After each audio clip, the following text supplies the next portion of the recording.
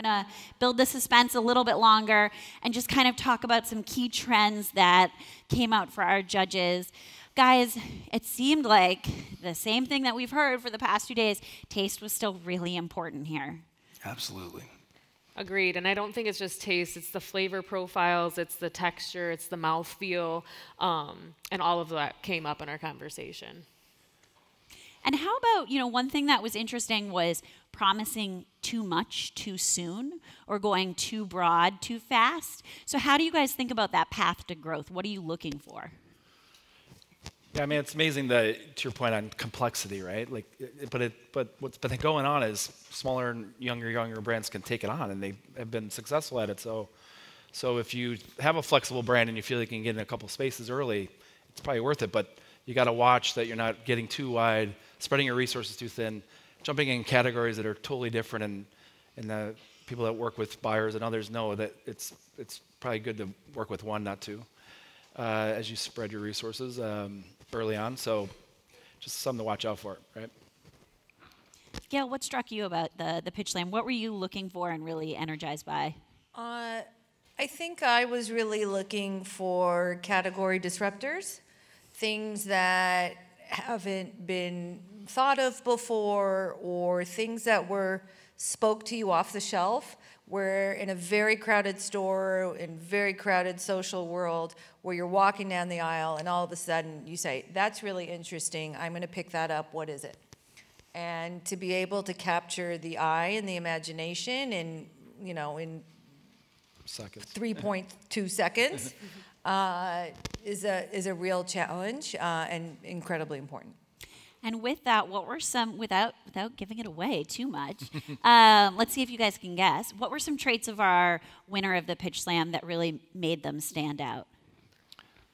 I think the ability to talk to the customer outside of the store, identify needs, and to be able to create a conversation, or at least create interest and pull people into the retail environment, whether that's online or in store. Yeah, and I think some key attributes and key trends are called out on packaging. The packaging meant a lot to us in this decision. Pete, what about you? Yeah, and I think it's jumping into a hot category, but figuring out a way to really stand out and differentiate yourself in it, and quickly take the ground a little bit. Yeah, that's what I saw today. All right. Well, with that, I'm going to say one more round of applause for all of our finalists. This was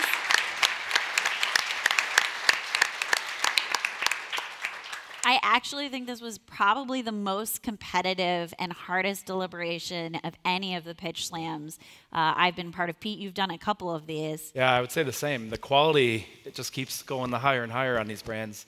Dave and I were talking earlier, I mean, just the complexity of the pitch, the thoughtfulness of what they're doing day in and day out, the brands, the way it ties back to the ingredient or the story and everything else. I mean, it's way more complex than just 5 years ago when you would be at a pitch slam and people are stumbling and figuring it out. But it's fun to watch the journey. But yeah, and the help that everybody's getting, obviously, to come at a little higher professional level at this early stage. It's awesome to see. Just imagine where we'll be in 5 years from now. Totally right. Just holograms pitching on stage. All right, and with that, let me grab the trophy. The winner of the NOSH Live Pitch Slam Volume 7 is No Brainer. Come up on stage, Sherry.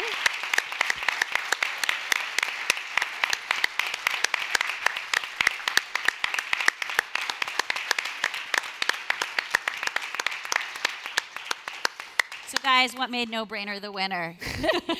I think for us, we talked about taste a lot. The taste, the texture is amazing, and for being no sugar, zero sugar, I mean, that stood out to us. And I think the packaging as well. You could, right when you looked at the packaging, I knew exactly what I was getting, and I knew what the differentiators were. Yeah. And you've picked a target audience, but you've got an opportunity to talk to multiple people with that product. Yeah, you made me think about the protein play versus the fat, because I've been grappling with that. So. Yeah. Great. Well, congratulations again. Thank you guys all for joining us, and have a wonderful afternoon. Did you enjoy the video? For more from NOSH, hit subscribe and ding the bell.